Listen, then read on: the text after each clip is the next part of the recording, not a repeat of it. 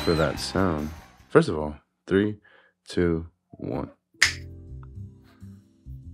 We're back. Well, I'm back. Y'all were always there. It's been a minute. It's been a long time. Maybe 2 minutes. And I kind of didn't have a plan or a script of what I wanted to say. I just knew that I was going to get up here and things were going to be said. Just winging it, you know? Improv. Anyways, apologize in advance for this. Sorry, I'm going to have to turn it off. Yeah. Welcome back, myself, to Good Morning Former.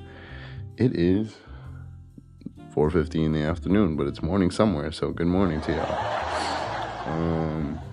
Like I said, it's been a long time. I haven't really been up to date with these kind of things as I promised. I said I was going to drop once a week and dropped only 2 episodes, and then life happened. You know how it goes. But I want to make this comeback. I want to make this a thing. You know, I want to have a bunch of segments I want to play off, and I have ideas after ideas. I have guests I want to have on here. But we'll make it happen. We'll get another chair right here next to me. We'll get someone else talking. We're going to get this shit popping. We're going to get it live. We're going to get it in action. I guess the main thing I kind of wanted to talk about today was just motivation. Because that's what this brings me to. Because sometimes I lack that.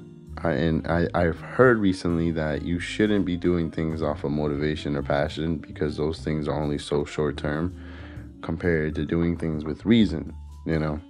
Like, you have a reason why you're waking up in the morning, and why you have a reason, for example, me having a reason to do this, to do these podcasts or whatever I want to call it, to do audio engineering, make music, work with others. There's got to be a reason behind it.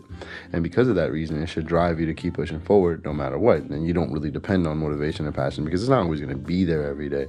Some days you wake up and you don't feel like doing shit.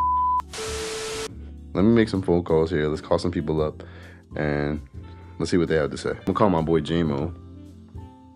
I always like to have boss conversations with him. Shout out 28 J-Mo. He's out in Illinois. And he's doing the same thing, man. Just working, getting shit together. Let's see how he feels.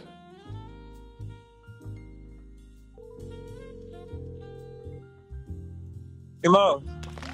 ¿Qué fue, caballero? ¿Cómo está? Haciendo, man. Aquí echándome una chela, man, de trabajo. Oh, I like that. You working right now? Working, or boss working? Whatever.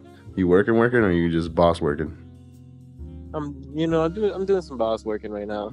I respect it. I'm just I'm training this new guy, but he's gotta go to the bathroom. So I'm actually doing a Good Morning Former episode right now. Oh yeah. Yeah, you're live, bro. Oh, for sure. What up, y'all? See what's up, 28 J-Mo. I'm at the work right now. Have myself a little beer, waiting for my buddy to get back, and then we're gonna get back to it. That's how it goes. But what I wanted to ask you is, like, what's your reason to get out of bed so early, you know, go work out, you know, stick to your plan, your routine, and to keep pushing every day? Well, one thing that I always come back to, no matter what, bro, on my worst days, I always think about how much work my family has put in to get me in this position right now that I am. And I feel like it would be a waste for me to not take advantage of it to the fullest and become who I could really be, bro. So there's people out here living every day. Like, the average person doesn't see themselves as they could be a millionaire or something like that. Like, most people can't. So we gotta do the things that other people don't do. Yeah. I do see myself like that, you know. So right. I have to push myself to be above average. I respect that. That's a great answer, bro. It's never gonna happen. We're all in this together, you know. I see it's a whole community. Shit. It makes me want to get on my shit, and my people that are seeing me, they want to get on theirs, you know. And they reciprocate it, you know. Absolutely. I got a homie in London. Oh, word. He was seeing me doing my push-ups and shit. I just started sending him videos one day. I sent them to Rico and to my other homies, and then one day he didn't really want to do them, bro. But then one day he just started sending them back to me.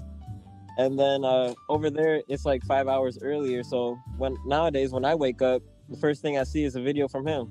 All right, bro. Thank you for your answer today. Of course, bro. I appreciate it. It's always a good time. And it's always a lesson learned. All right, y'all. All right, bro. I'll talk to you later. Later, bro. Be safe, man.